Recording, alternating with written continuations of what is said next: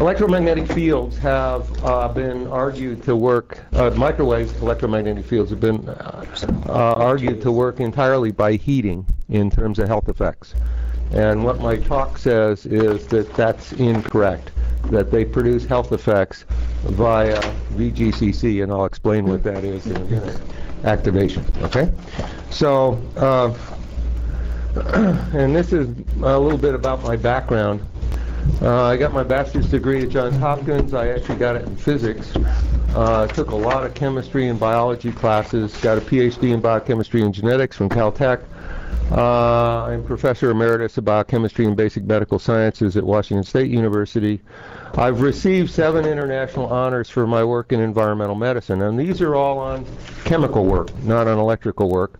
I published a paper last year on how electromagnetic fields, which are usually abbreviated EMFs, impact the cells of our bodies, and that's going to be pretty central to what I'm talking about there.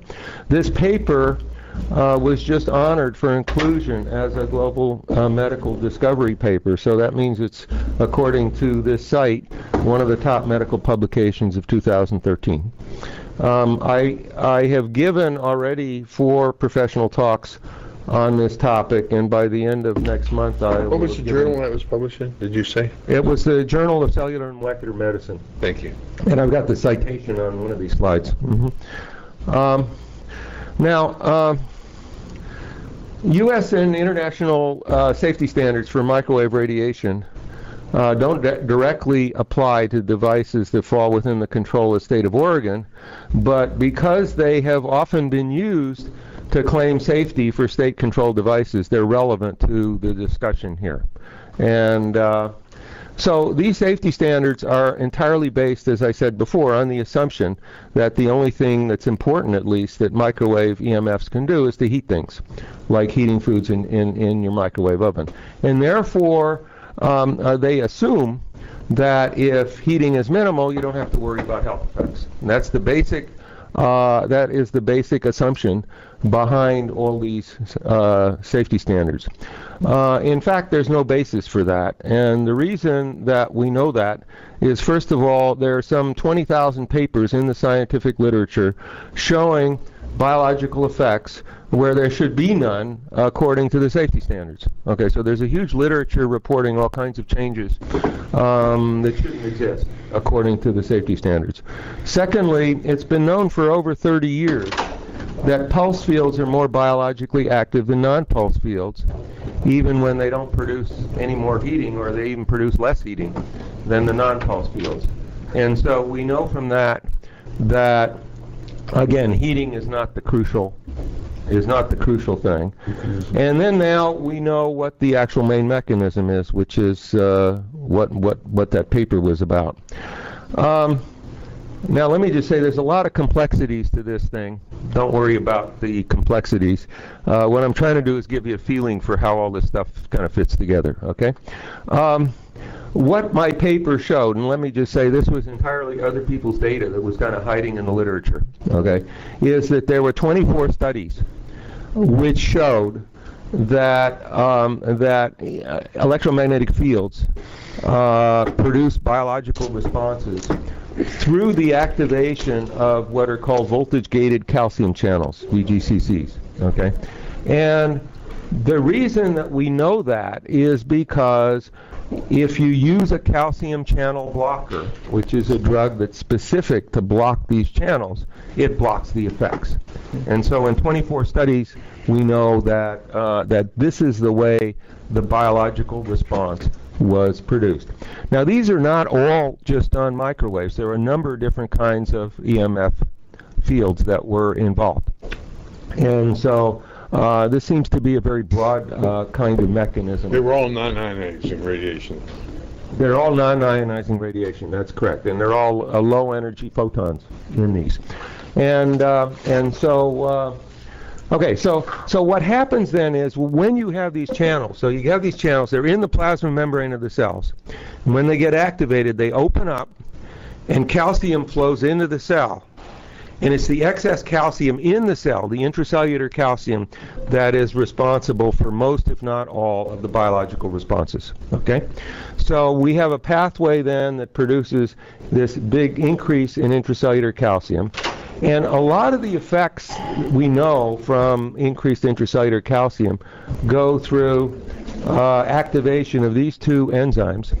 These are nitric oxide synthases that are calcium dependent. Okay, so they have very low activity unless you've got a lot of calcium in the cell. And when the calcium goes into the cell, you get a big elevation of nitric oxide. Okay, now nitric oxide, it turns out, can work along two different pathways in the body. And again, I apologize for the complexities, but basically this is the pathway, there's the normal physiological pathway of action of nitric oxide. So this is the way, when nitric oxide is doing good things in the body, this is the way it works. It works through this signaling pathway. Okay, and this is the way in which nitric oxide works in diseases. And so it combines with this guy to form peroxynitrite, which is a potent oxidant, produces oxidative stress, and produces all kinds of changes in the body which are involved in various kinds of diseases. Okay, so both of these are relevant. Now it turns out, and this is going to be sort of the simple take-home lesson of my talk, is that this pathway over here is the way in which therapeutic effects of microwaves works. And there are therapeutic effects of microwaves, and they occur under certain specific conditions, and it works along this pathway. And what I'm going to say is this pathway is involved in most, but not quite all, of the pathophysiological effects, the damaging effects. Okay. And so, question? Yeah. So is the bifurcation due solely to the presence or a certain level of the superoxide? It's due to that, and also the level I mean, as most of these things, is very complex. But yes, basically, it depends on superoxide, and it depends also on how much nitric oxide you have, because basically you have to have a lot of nitric oxide and a lot of superoxide both. Okay.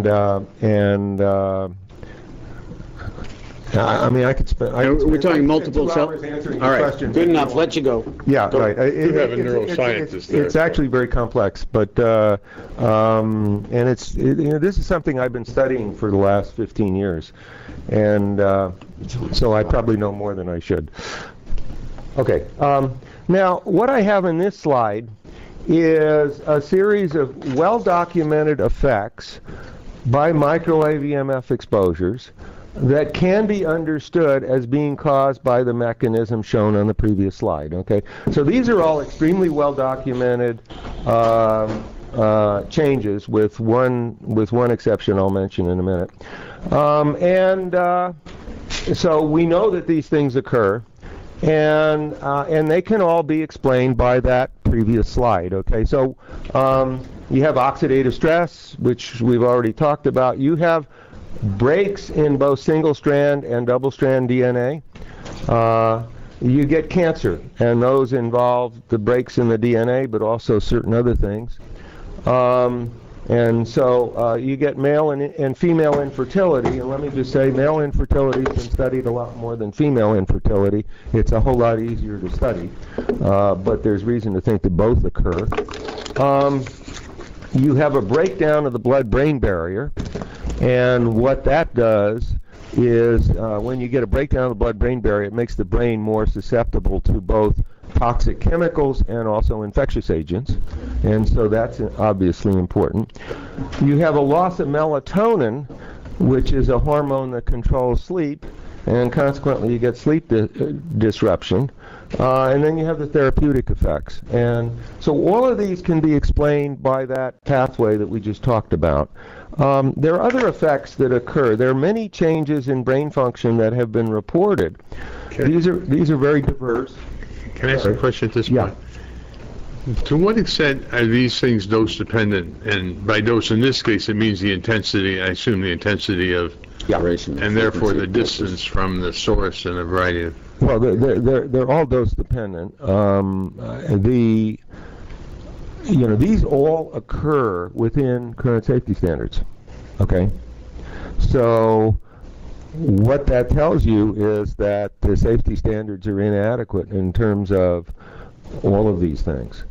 And I'm not saying that industry won't contest the reality of these things, but that's what the literature says. Okay, and so I've gone through a lot of this literature carefully, and some of it not so carefully, but these things are all been reported over and over and over again.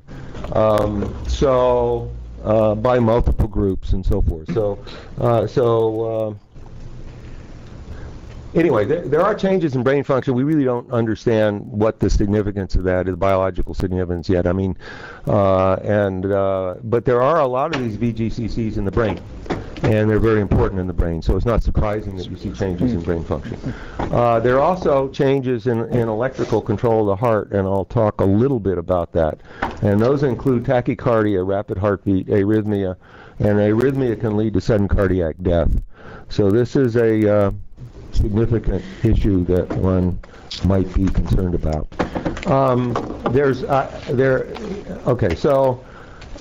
So in general, then, we have multiple studies showing that each of these responses have been reported to be produced by microwave radiation exposures of various sorts. There may be arguments about how strong the evidence is, and I'm sure there will be, but there should be no question there is substantial evidence. None of these can be explained by heating. Okay. And they can all be explained by this VGCC activation. Okay, so I want to talk a little bit about autism. I'm working on a paper on autism. And there are a number of researchers who have argued that the autism epidemic, and I'm talking specifically about the epidemic, may be caused primarily by microwave EMFs. And the main argument for that is that there's a tremendous parallelism between this huge increase in autism and the increase in EMF exposures that we've had over the last 35 years. But there are also some other types of evidence, and I'm just going to have time to share one of those types of evidence, okay? So one of the predictions of this, if this is true, and that's the question, if this is largely caused by microwave EMF exposures, one of the predictions is that autism should be caused by excessive activity of the VGCCs, right? And it turns out we know that that's true, okay? And the reason we know this is true is because there's a mutation in the main VGCC in the brain. It's got this kind of designation. You don't need to worry about that. And it causes what's called Timothy syndrome. This is a rare mutation in that gene that makes it hyperactive. So it makes it hyperactive, and it causes Timothy syndrome. And the symptoms of Timothy syndrome are autism, and in fact the whole autism spectrum, and also cardiac changes that we talked about before, tachycardia, arrhythmia, sudden cardiac death. It causes both of them. And in fact, these people with Timothy syndrome don't live very long. They typically die age 4, 5, 6, 7. The oldest one lived to be 13, I think. So they don't, and they die of sudden cardiac death. Okay. So and in fact, you can take this mutant gene, it's actually a derivative of the gene, and put it into the mouse. And when you do that, you get classic autism symptoms in the mouse. Okay, so there's no question that this thing is causing autism. Now, there's a whole bunch of other types of evidence which argue that the autism epidemic may be caused by microwave EMS, and we don't have time to talk about those. In summary, these things are all things that could not possibly occur if the current safety standards are correct. They're all very serious health issues. We can substantially improve the safety of many of these devices that are putting out these fields relatively easily, I think. But I do have serious concerns about the specifics, which I think many people are concerned about, Wi-Fi in the schools and so-called smart meters, and also baby monitors, which are currently very poorly designed. Those, I think, really need serious changes. So you have a difficult challenge, and I want to thank you for working on this. Thank you very much.